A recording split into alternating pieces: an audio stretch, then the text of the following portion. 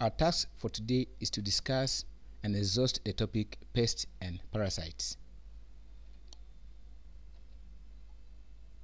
At the end of the study, you should be able to 1. Differentiate between pests, parasites, and vectors, giving examples. Then you should also be able to explain the two types of parasites, giving examples. Then you should also be able to state the effects of pests and parasites. Then lastly, you should be able to describe the methods of controlling pests and parasites.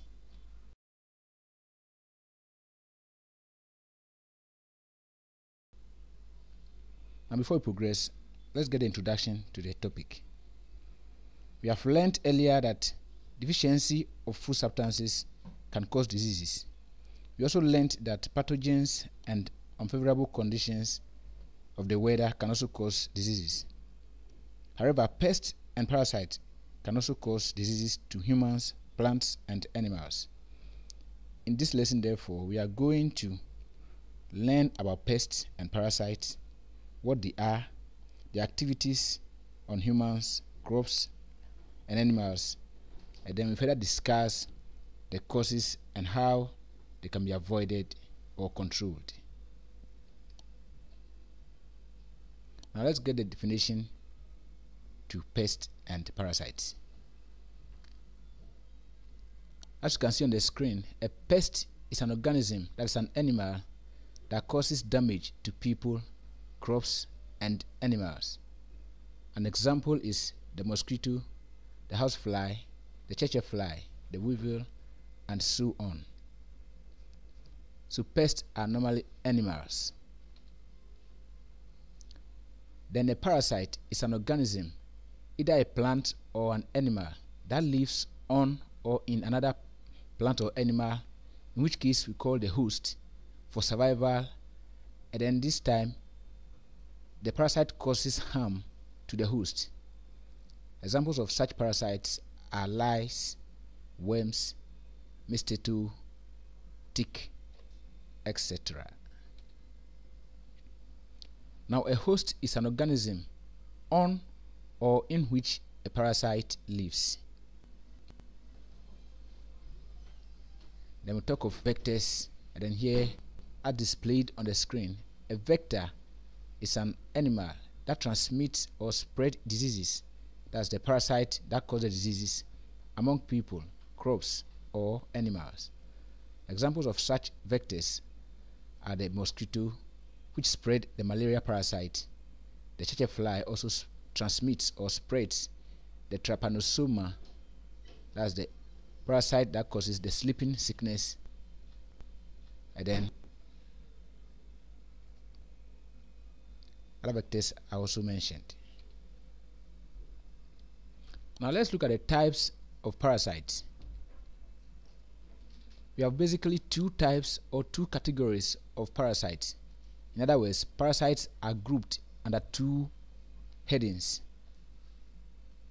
The first is endoparasites, and this means that they are the parasites that live inside the host. An example is the tapeworm, the roundworm, the hookworm, the liver fluke, and then the guinea worm. All these parasites live inside their host. And the second category or group of parasites is the ectoparasite, and they are those ones or those parasites that live on the skin of their hosts. Example is the tick, the lice, mite, and then another is the ringworm. Then an animal parasite may live in or on an animal host, and then a plant host as well. So an animal parasite can live on either a plant host or an animal host. In the same way, a plant parasite may also live in or on a plant host or an animal host. So you can have a situation where an animal is a parasite and living on a plant, or a plant is also a parasite and also living in or on an animal. That is what I try to explain. Okay, let's now consider some human parasites and the skin diseases they cause. The first to discuss here is bilharzia. It is a disease that is caused by a parasite called the blood fluke. Then here the blood fluke lives in two hosts, as the human beings and the water snail.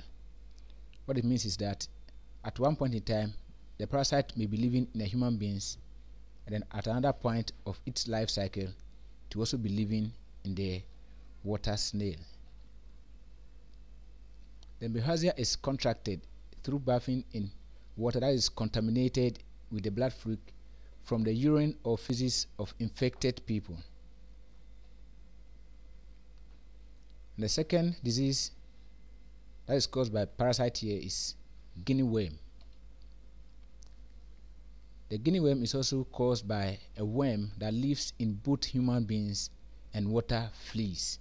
Take note that the bilharzia lives in human beings and water snail, whereas the guinea worm lives in human beings and water fleas. An infected person develops blisters or swellings on the skin near the ankles, the knees, and the elbow. These blisters opens into sores, so then the body becomes full of small sores. A long thread-like worm comes out of the sore, and that is the guinea worm. When the person infected with a sore bathes in water, the embryos or the eggs that have been laid by the guinea worm are released into the water and are eaten by the water fleas. So this is how come the embryos get into the water fleas. So whilst in water, the eggs are hatched in the water fleas and they use the water flea as their host in water. Skin diseases are damages caused to the skin by ectoparasite, that is, those parasites that live on the skin of the host. Then they take the form of rashes, itches, small sores, and so on. Examples are the ringworm, the yaws. Don't say yaws, because there's an account name that is yaw. This is not yaws, it is yaws. Then you have the foot rot, then the scabies, and others. So these are to mention about some few skin diseases. Let's now consider some common plants and animal pests and parasites. The table presents the pest or parasite, then the animal or plant they attack. So here the first on the table is the weevil, which is a pest. Then it attacks the maize plant, either on the field or even when it is harvested and brought home. So then the maize can affect the plants while on the farm, or even trace it back home and then still cause harm to it after harvesting. The next is the stem borers. That's also a pest, and they also attack plants like maize, cocoa, etc. What they do is that they bore into the stem of the plants and then they thereby destroy the plant. That is, the plant ceases to grow well. The next again is armyworm, and that is also a pest. They also attack the maize. They bore into the grains and eat the powdery product of the grains. They are called armyworms. Then the next is fly. Then that is also a pest. It can also be a vector because it transmits the parasite of the sleeping sickness disease. Now they attack the cattle, the goat, the sheep, and even human beings. So take caution so that you don't allow the fly to bite you, otherwise you suffer from the sleeping sickness. The next on the table is mosquito. That's also a pest. It can also be a vector because it also transmits the malaria parasite, and this attack mostly human beings.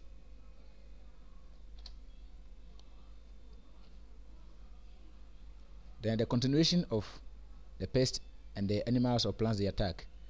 Here we have the locusts, and they are like grasshoppers. Then they also attack the cassava in most cases. They also attack the maize in some other cases.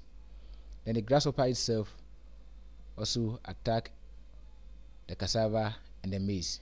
That is, they feed on the leaves of the cassava and the maize. Then we have the tick. And then it is an ectoparasite. They also attack the dogs, cattle, and other farm animals. They stick to the skin of their host, and then they tap into the bloodstream and then suck their blood. Then the next is the lice. That's the plural of louse. They are also ectoparasites. Then they affect poultry, cattle, sheep, and several other farm animals. Then again we have the tapeworm, the roundworm, the hookworm, and all the worms. They are endoparasites because they live within their host. Then this type of parasites affect human beings, or they attack human beings and other livestock like the cattle, the sheep, the goats, the pigs, and so many others. Let's now talk about some pests and parasites, and then how they look like. So this is a beetle. Then it destroys mostly tuber crops like the yams, water yams, cocoyam, and so on. They bore holes into the tubers, then they eat the content of it. So sometimes you buy a tuber of yam from the market and see that it is full of holes with the food that you are interested in being eaten by these beetles. Then this, the flea. Of course, we talked about water flea when we were talking about guinea worm. This, the flea, how it looks like. Then this is a typical worm, and they also live inside their hosts. Now let's look at how these parasites and pests can be controlled. Once they are controlled, their diseases are also controlled. We have several methods of controlling these pests and parasites, and these are simplified in the table as presented on the screen. We have the table which is headed by methods, the advantage of that method, and then the disadvantage. So the first method is the use of chemicals. In this case we call it chemical control of pests or parasites.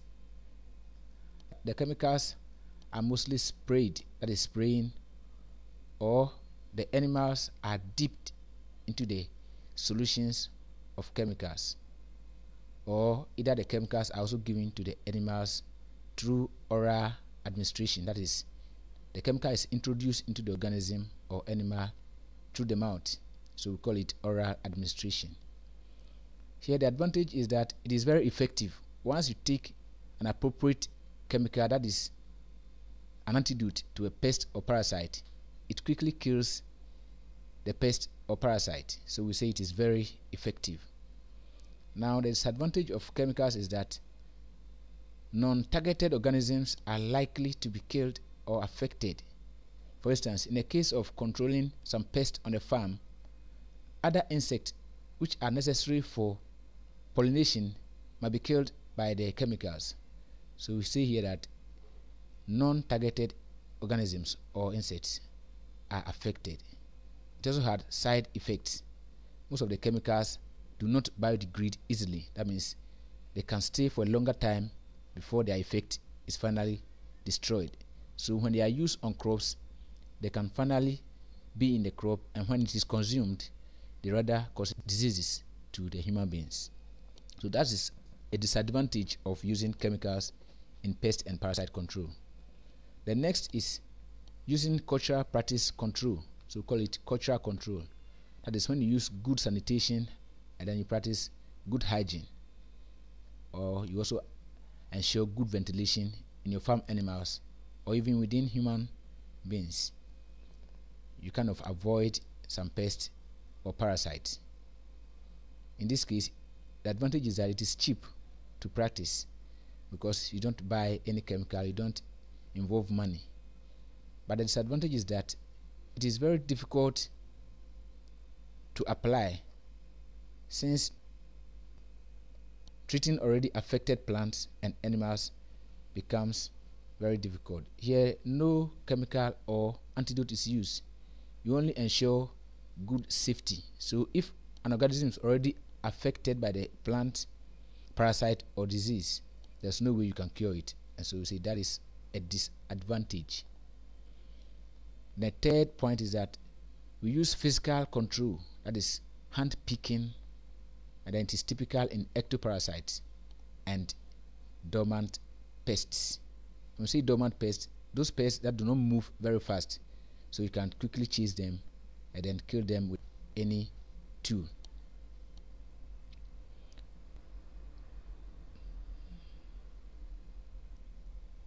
Example of parasites that can be hand-picked are the tick on farm animals and others.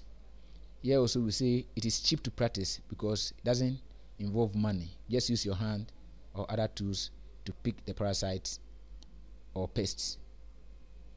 And the disadvantage is that it cannot be applied on a large-scale farming. So assuming you have a whole house of poultry, you can't go around picking ticks on them or picking ticks on cattle and so on. So it cannot be applied on large-scale farming. That is a disadvantage. Then we continue with the methods of controlling pests and diseases. We also have the biological control method, which is using resistant breeds of crops or animals. And then we can also use predator organisms that may feed on the pest or parasites. When we're treating the ecosystem, we made mention of predators and prey. So here the predator is an organism that may feed on the pest or parasite. So you can just introduce, for instance, fowls into a farm to pick up grasshoppers. That is a biological control method. Here we see it has no chemical side effect, and that is an advantage because the crops may not be poisoned by chemicals. The disadvantage, we don't have any concrete disadvantage for now, as in the case of spraying with chemicals or others. They also have another method we call the integrated management method. And when we say integrated, it means we are putting two or more things together.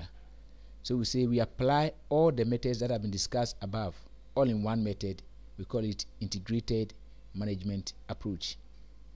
And so we say here under the advantage that all the advantage of the above methods can fall under the advantage of the integrated management system. And then the disadvantage of the already discussed method can also be the disadvantage for the integrated management approach, since they are all used in one. And so this takes us to the end of the lesson, pests and parasites. But before we go away, let's look at the summary or some keynotes to keep in mind. We earlier discussed that pathogens and unfavorable weather conditions can cause diseases. We also said that diseases can be caused by eating unbalanced diet or malnutrition. But under this topic, we've also come to realize that pests and parasites can also transmit diseases to both plants, animals, as well as human beings. Pests are animals that cause damage to plants and animals, whereas parasites may be plants or animals that live in or on their host. They live on their host for survival, and then they cause harm to them. Now, parasites can be grouped into two, that is ectoparasites, those that live on the outside of the skin of their host, and then we have also endoparasites, which are those ones that live within their host, that is inside their host. Then finally, we see pests and parasites are nuisance in crop and animal production, and so they must be avoided or controlled. Otherwise, the plants and animals may suffer the effect of these parasites and pests. And those effects are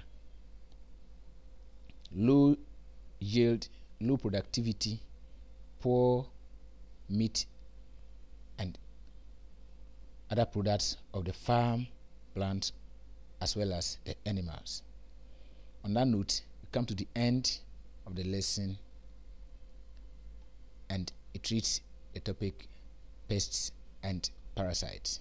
We hope to meet again for further studies. Bye bye for now.